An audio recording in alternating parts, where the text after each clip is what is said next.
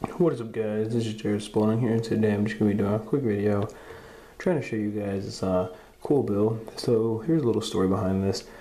I'd actually bought this thing a long time ago, a couple years ago at this point, I think. And I just bought it because it was old as a 1935 bill. Nothing too special or anything, but that was what I thought.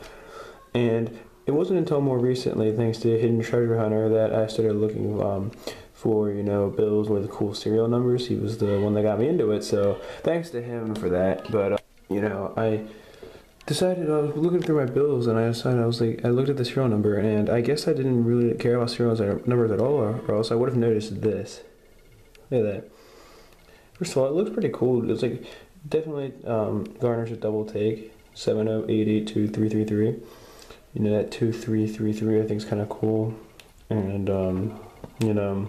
nothing too special or anything though, just because of the fact that I think that other than double threes is really, or triple threes and double twos is not really anything cool, and it wouldn't be worth keeping if it was just a $1 bill, and that was it. But I mean, look at that.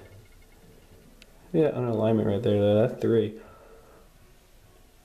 The first three and the third one at the end there are both. The first one's a little bit raised, and the third one's really raised up, it looks like. So some of you guys might be wondering why I'm in the bathroom, just because of better lighting, if you're wondering about that. But anyway, I just wanted to show you guys this bill real quick. It's pretty cool, and I do maybe plan in the future to do some dollar bill hunting. If you guys are interested, let me know in the comment section. But that's it for this one. Peace, love, and much respect.